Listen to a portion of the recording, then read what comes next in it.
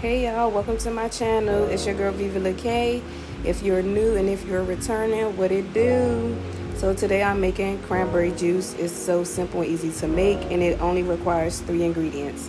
So this is all you'll need, and yeah, let's hop into it. So first thing first, you want to go ahead and put your cranberries into a strainer and take out all the bad ones, and then go ahead and give it a wash.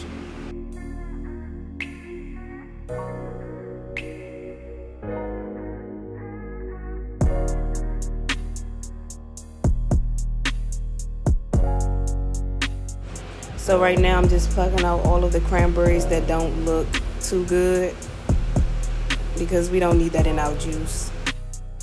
Okay, so actually you can wash them after you pluck out the bad ones, or you can pluck out the bad ones then wash it. Either way, it doesn't matter, as long as you wash them before putting them into the pot. You have to make sure you wash them thoroughly before putting them into your pot, because once they go in the pot, that's when you'll be adding your spring water. Okay, so right now I'm about to fill up the pot with 10 cups of water. The 10 cups of water will fill up 2.5 mason jars. So if you would like more cranberry juice, I just advise you pouring in the whole gallon if it could fit in your pot.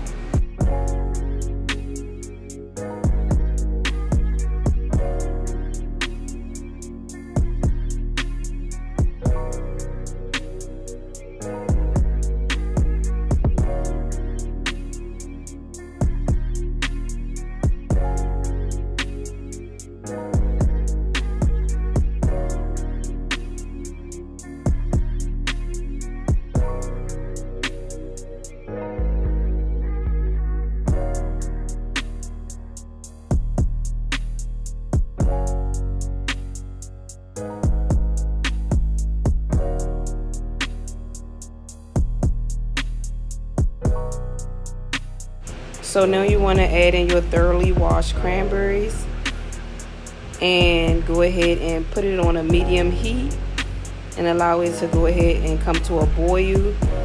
But once it starts boiling, you should allow it to boil for about, I'm going to say 25 to 30 minutes, depending on how much water you're using, but about 25 to 30 minutes. You will know because all of the cranberries will have bust open and your water will not be clear anymore, it'll be red.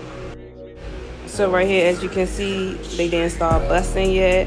It's still clear spring water at the bottom, so give it some more time. Okay, so I gave it a few minutes and it's still not ready yet, so I just came to check on it and mix it up a little bit, but it's not completely done because all of the cranberries didn't bust open yet. So we're going to allow that to sit a little longer and come back and check on it.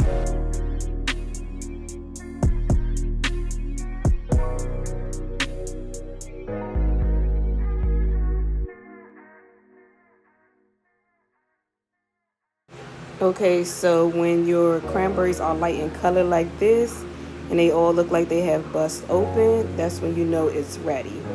You see how some of them are falling apart because it's ready, it did its job.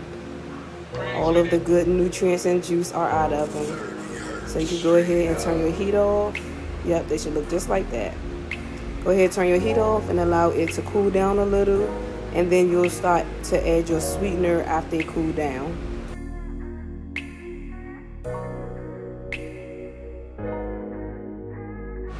Also, the color should be a dark red like this one right here, and that'll be another sign to let you know that it's ready.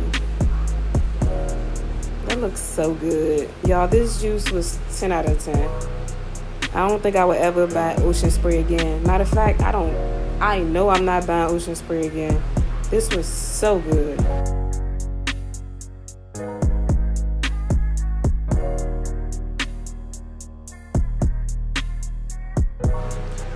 For my sweetener, I decided to use the organic blue agave nectar, which is a much healthier choice than using sugar. Or you can also use honey, which is a great healthy option. opposed to sugar. So right now I'm just taking out all of the cranberries, as many as I can get, so that it won't clog up the strainer when it's time to strain.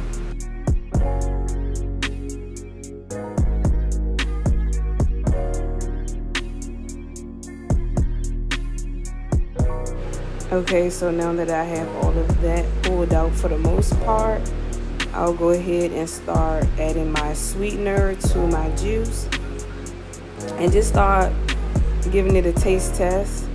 See if you like it. If not, add more. I did 3 squeezes. I don't know how to measure that, but I did 3 squeezes for mine because I like mine sweet. So yeah, just do a taste test and see if y'all like it. If it's not tasting like ocean spray, then you need to go ahead and add some more sweetener to it, like I did.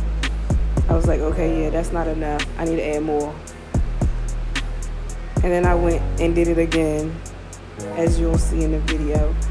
But yeah, once I was finished adding all of my agave, it turned out to be really delicious.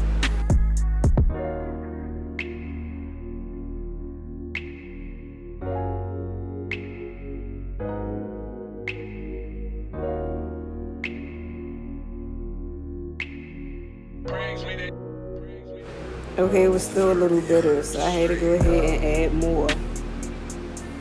Yep, I did. I wanted mine to be sweet because cranberries are very bitter.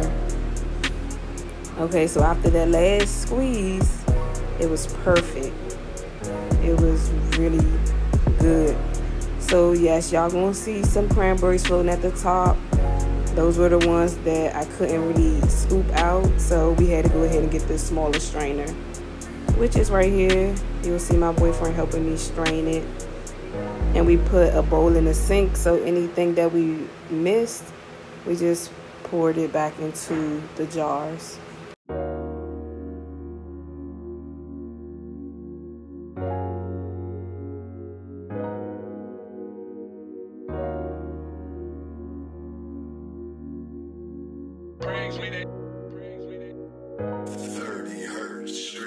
Making this juice was so quick and easy, and it was really fun.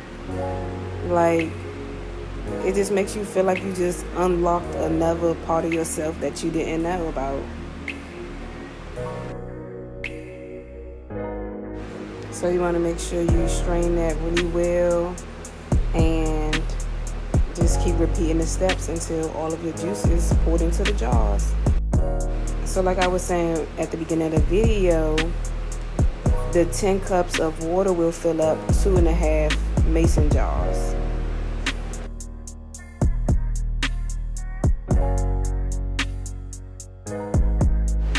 And now we're finished. Please let me know if this recipe works out for you all. Let me know what y'all think about it. And if you make a video like this one, please make sure you tag me. And don't forget to like, comment, and subscribe. And also share. And this juice was just 10 out of 10. No more ocean spray. Make your own at home. Alright, I'll see you on the next video. Bye.